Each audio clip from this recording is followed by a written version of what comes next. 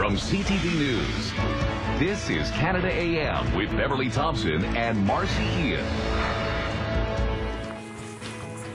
Well, the Natural Products Expo wrapped up just a couple days ago. It is the biggest showcase of new natural products and trends that will take over the grocery store shelves in the next couple of months. Andrea Dunsky is the founder of naturallysavvy.com and is a registered holistic nutritionist. She just returned from the expo and is here to show off some of her new favorite finds. I'm so happy to be here with you because I'm a vegetarian and I never get to eat anything or very little that we actually do. I have to be very careful, right? So this way I can actually eat everything that's on this table pretty much, to enjoy. which is wonderful, wonderful. Yeah. Okay, let's talk about snacks because some of these look great and I love the fact that I can eat pretty much all of them. I'm so happy that you can do that.